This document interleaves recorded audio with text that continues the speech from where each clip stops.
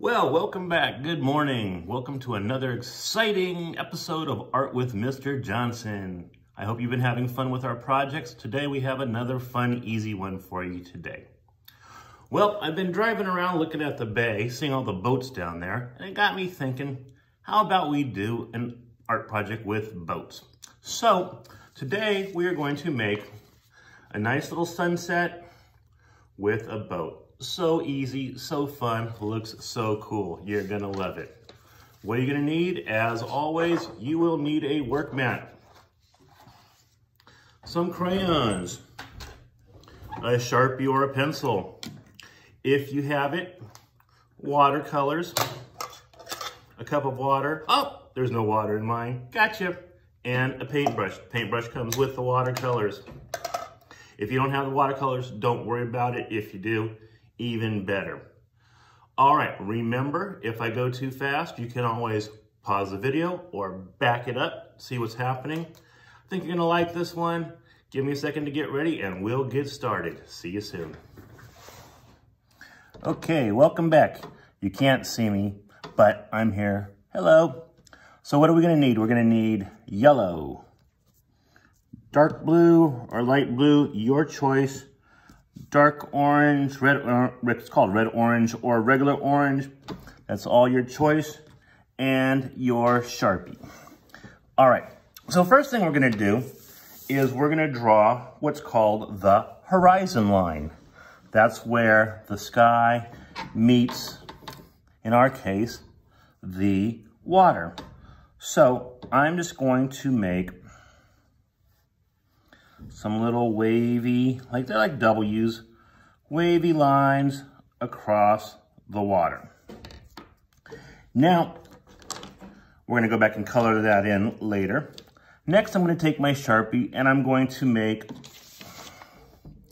my boat and my island and my palm tree. So, just off to the side, I'm gonna make a curvy line, and it's gonna stop at the water. And then I'm gonna make, that's my little rock on the side of the water. Now I'm gonna make a palm tree.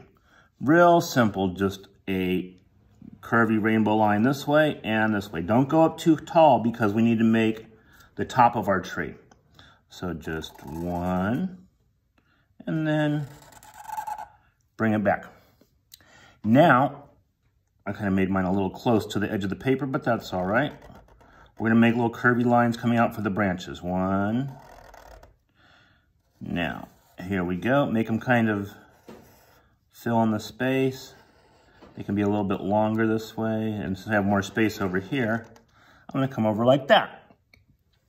Now, to make the leaves, they're also called fronds on the palm tree, I'm just gonna make little diagonal lines, and I'm gonna make them shorter closer to the trunk of the tree and longer as I get far away.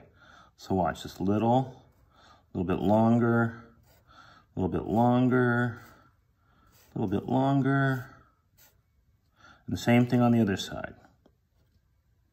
So like little V's that just get longer and longer. If they're not perfect, don't worry about it. We're just having fun. I'm gonna do the same thing on each of these. Just little lines, little curvy lines.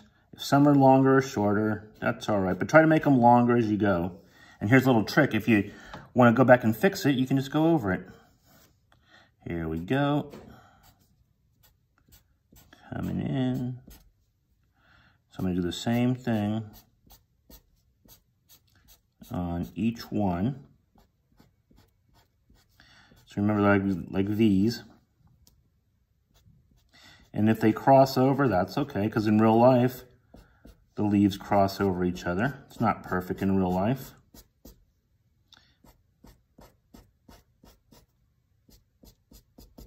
On this one, I just started a little bit further up so it wouldn't be just a big scribbly mess. Oops, I need a few more there. Okay, looks kind of cool. Now with my Sharpie, I'm gonna go back in and I'm gonna color this in. If you have watercolors, and you want to wait and paint this in with black, super cool. If you don't have the watercolors, use your Sharpie and carefully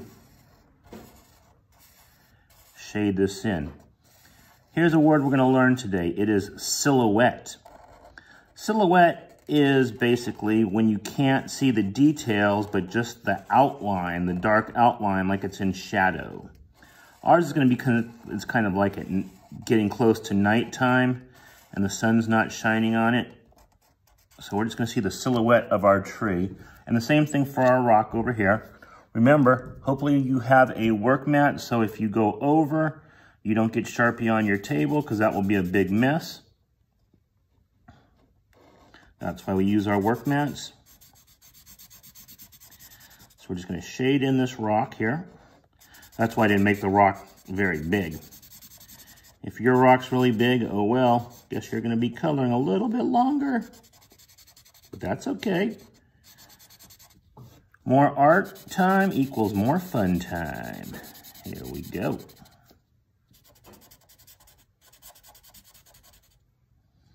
And if it's not perfect on the water, that's okay.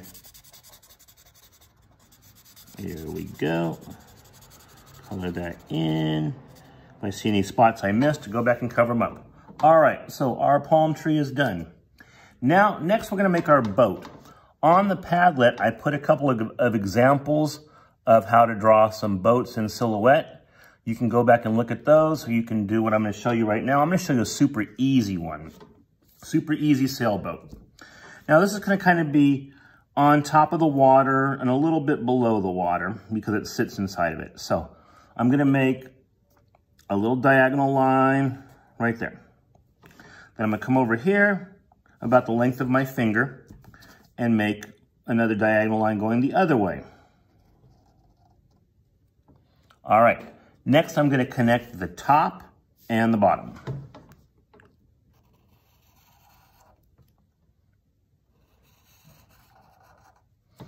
Pretty easy. Now I'm gonna make a little rectangle right here.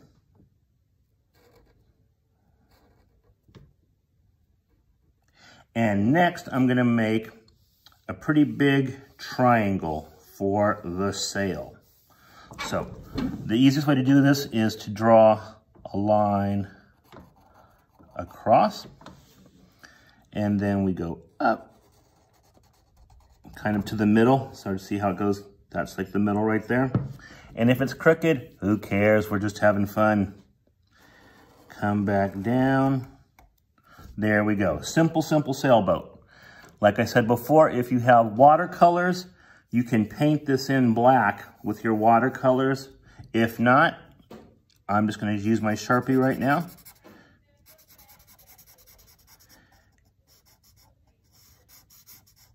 So we're just going to fill this in best we can.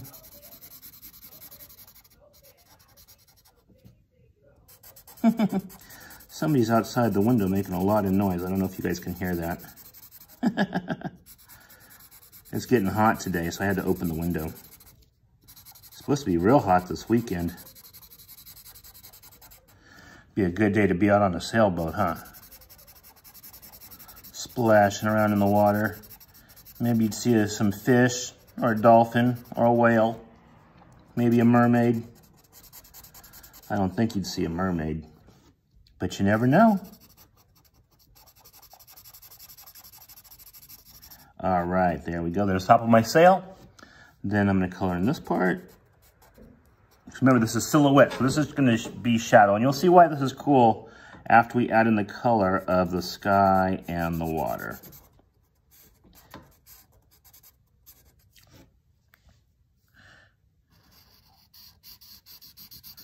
So I'm just gonna fill this in.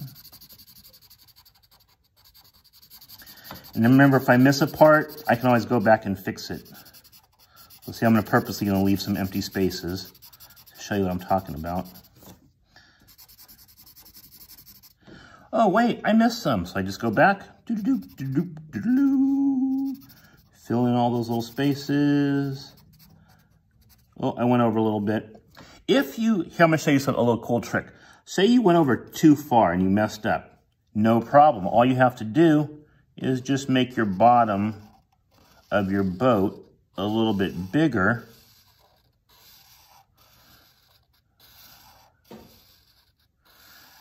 And now you can't see that part where you went too far. That's the fun part about art. If you make a mistake, you just fix it and maybe it comes out even better. All right, so I'm done with the Sharpie. I'm gonna set that aside. Now, here's the part where if you have watercolors, you can do this all with watercolors, or you can do it with crayon and go over it with watercolors. Since I'm not gonna work with the watercolors right now, I'm just gonna show you how to do this with color. So I'm gonna take a blue, and I'm just going to go this way and fill in my water. Same thing if there's some white in here. You don't need to worry about that too much because I don't know if you've ever been out in the ocean, sometimes there's little white parts too. So I just want to do, I'm not pressing super hard. Use my work mat to go to the edges.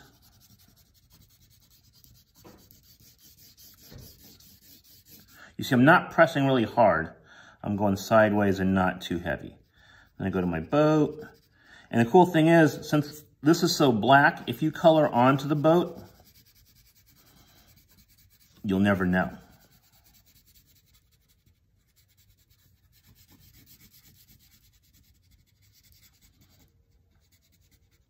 So now it looks like the boat's sitting in the water. So I'm gonna go back and now sort of fill this in, get the spots that I missed. Kind of fill in these little top parts of the waves.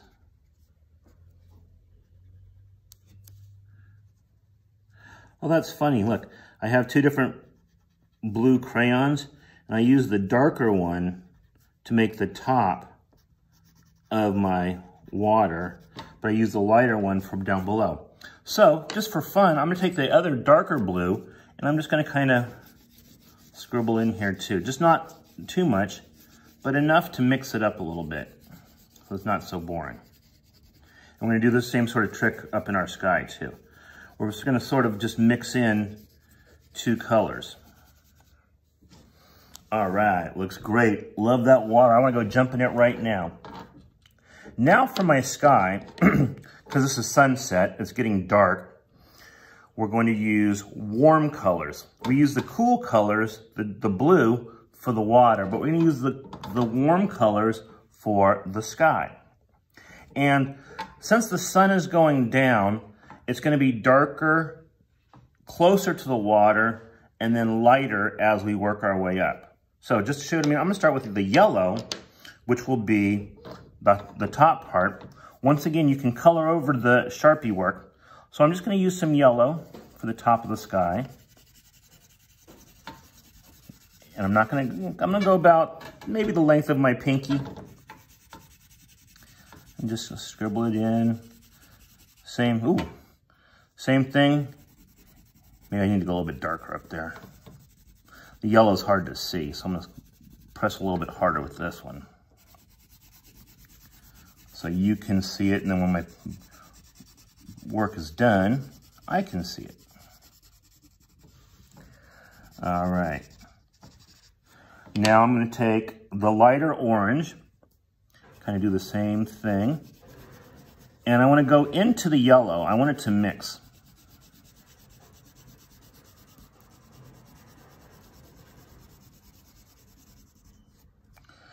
And so I'm just going to do the same thing going across. I'm going to fill in these white spots here in the middle so it looks gradual. So it looks like the sky is sort of just changing colors. And I don't want these lines to be perfect. I want it, you see how it's like kind of comes up and down? Because the sky is not perfect lines. Now I'm going to do a little more yellow just to mix it in here.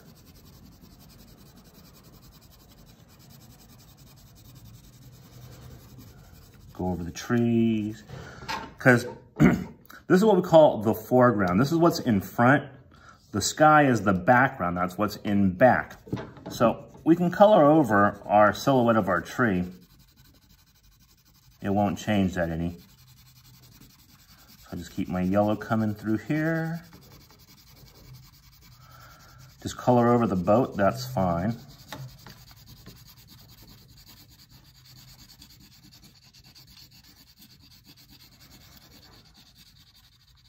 So With watercolors, you would just paint a little bit of yellow, a little bit of orange, and the watercolors can mix in with each other. That's fine. They do a good job of that. Now I'm gonna take my darker orange, kind of come through. Same thing, I'm just going up over the yellow. Because the yellow is like the bright sunlight coming through the clouds, or through the sky. There's no clouds here, silly Mr. Johnson. And I think what I'm gonna do is when I'm done with this, is maybe go back with some more yellow. We'll see here.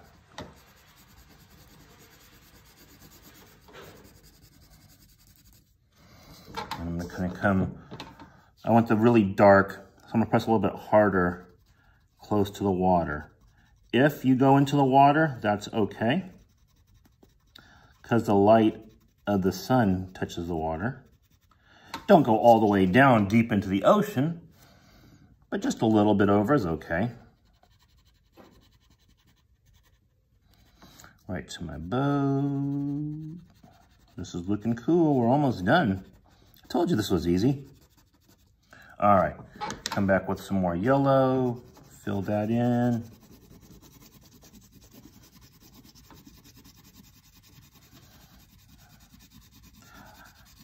If you ever notice, like when you look at this down at the bay, as the sun's going down, it's really these colors.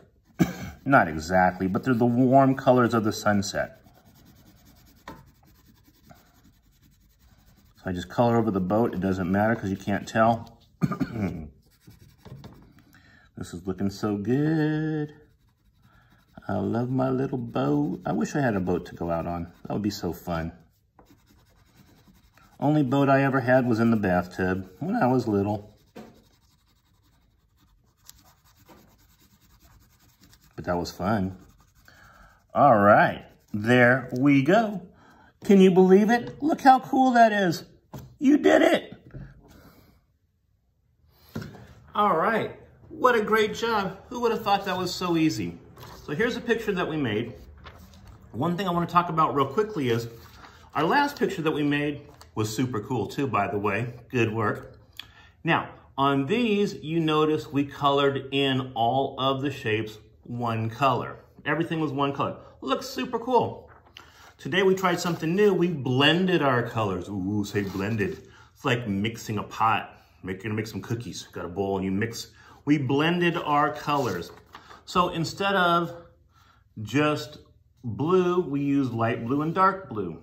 For our sky, we used yellow, light orange, and dark orange, and we mixed them, and it's a whole new look. Adds a whole lot more to our pictures. Oh, kind of like we did on the lion's mane. Also, that's over there. I don't think you can see it. Let's see. I put that one on the wall. Yep, there's our lion right there. So you can blend your colors, your warm colors and your cool colors to make new colors. So you go, oh, Mr. Johnson, I only have 8 crayons. Well, guess what? When you mix them, now you have a whole bunch of new colors. Super cool trick, easy, fun, you did it.